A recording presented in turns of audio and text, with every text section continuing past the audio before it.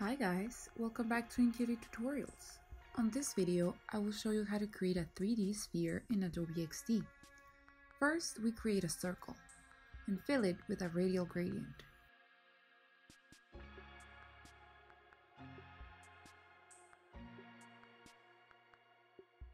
Adjust the direction to where you picture your light source being.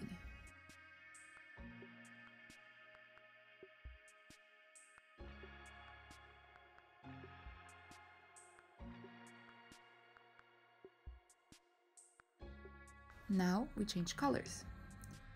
To create this effect, you need 4 different color points. The lightest one is your highlight, and it should be the lightest color in your gradient. But be careful not to make the transition from your highlight to your main color too harsh.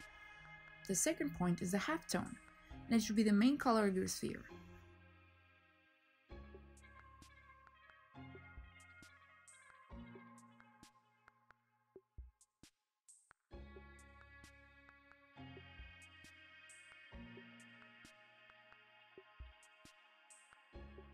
Then, the shadow. This should be a darker shade than your main color, but remember to make the transition smooth. Finally, the reflected light. This is gonna give the effect that your sphere is floating over a surface that reflects light and bounces it back to it.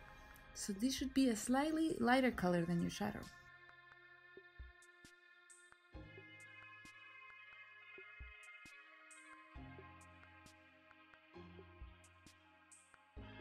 Eliminate the border, and we're done.